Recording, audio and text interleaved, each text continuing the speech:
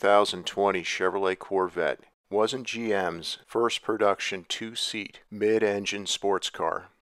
That honor goes to the 1984 to 1988 Pontiac Fiero. When the Fiero was released, it was a sales sensation. An incredible 136,840 units were produced for the 1984 model year. This far exceeded GM's wildest expectations. The Fiero was given a hero's welcome when it first arrived. 5 model years later, it was treated like an outcast, and production was canceled by GM during the middle of the 1988 model year. A total of 370,168 Fieros were produced over 5 model years, which was a very successful production run for a two-seat sports car. By the early 1980s, engine displacement size had dropped, overall car exterior size had shrunk, and many cars were converting to front-wheel drive. There was not a good selection of exciting new cars at this time, especially for those with a limited budget. This is why the debut of the exciting 1984 Fiero received so much fanfare. It was a beautiful two-seat car that looked like a European sports car, but it had a base price of only $7,999. When equipped with the optional special performance package, the 1984 Fiero also had the suspension handling to match its sports car looks. It was one of the best handling cars in America at the time. It obtained 8.1 G on the skid pad test. Just like the Corvette, the Fiero was standard with 4-wheel disc brakes and a fully independent suspension. As a comparison, the 1984 Corvette, which was more than double the Fiero's price, obtained 0.86 G on the skid pad test. For 1985, Pontiac gave some slight suspension revisions to the Fiero's best suspension package, which bumped the skid pad figure up to 0.84 G. Pontiac would do a major upgrade to this performance handling suspension for the 1988 model year, giving the Fiero world-class handling feel and steering feel. This handling suspension, unlike its predecessor, provided great suspension feel over uneven pavement and road imperfections. The base engine in the 1984 to 1988 Fiero was the 92 to 98 horsepower Iron Duke 2.5-liter 4-cylinder with throttle body fuel injection.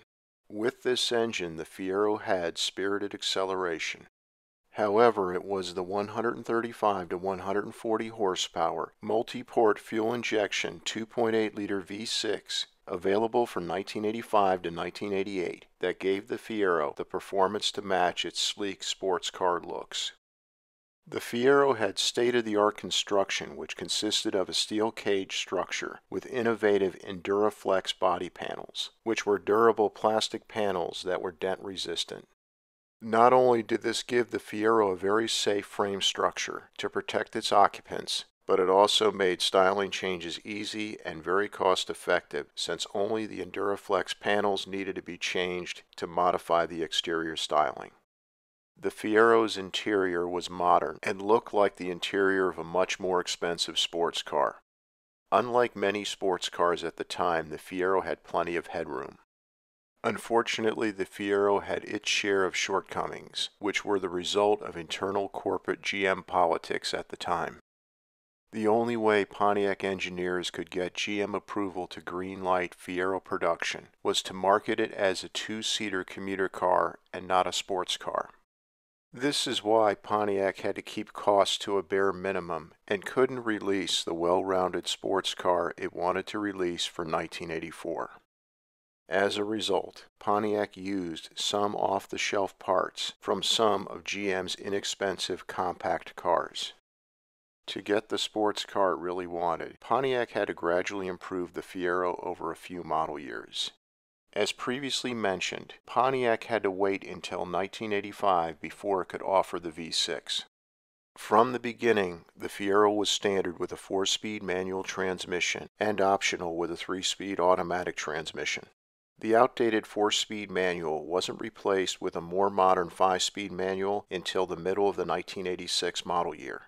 Unfortunately, Pontiac never offered in the Fiero an overdrive 4-speed automatic transmission like it did on some of its other cars at the time. Another shortfall was Pontiac had planned to give the Fiero a power assist steering system as a mid-year 1988 option. Unfortunately, the Fiero was canceled before it was available. Another option that Pontiac originally planned to offer in the Fiero, but never made it to production, was an aluminum 2.9-liter V6 equipped with a turbo and intercooler. It would have produced around 220 horsepower, giving the Fiero exotic sports car acceleration. In 1987, the Fiero encountered its biggest problem when it was discovered its four-cylinder engine was prone to catch fire because of engine connecting rod failure, due to running the engine at extremely low engine oil levels. Pontiac implemented a recall fix for this issue. Even though the V6 Fieros didn't have this engine fire issue, Pontiac also issued a recall and performed a fix for all V6 Fieros. The different 1984 to 1987 Fieros may have handled well, but their suspensions were sometimes a tad too harsh and the steering wasn't as precise as it needed to be. The automobile press praised the V6-powered 1988 Fiero GT and 1988 Fiero Formula for being well-balanced two-seat sports cars due to the great handling suspension, great steering feel, great braking, and very good acceleration. Motor Week back in the day test drove a 1988 Fiero Formula and obtained 7.5 seconds from 0 to 60 miles per hour, and the quarter mile in 15.7 seconds at 87 miles per hour. This was considered a fast performance car by 1988 standards. Even though the engine fire recall hurt the Fiero's reputation and sales were a lot lower in 1988 than 1984, the 1988 Fiero GT and Formula had finally given the Fiero the true two-seat sports car credentials it needed in 1984. The Fiero was canceled during the middle of the 1988 model year, and 1988 production only hit 26,401 units.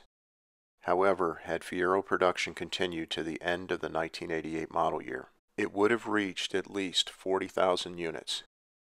This would have been very close to total 1987 Fiero production of 46,581 units. GM had planned to release a sleeker, more powerful Fiero for 1989 or 1990, which would have surely boosted sales again. The problem with the Fiero was its sales were so spectacular during its first model year, which raised sales expectations so high that any two-seat sports car, no matter how good, could never meet these expectations year after year. When sales fell over time after 1984, GM eventually canceled the Fiero when the engine fire fiasco was front-page news headlines. It was a short-sighted decision. GM should have continued Fiero production.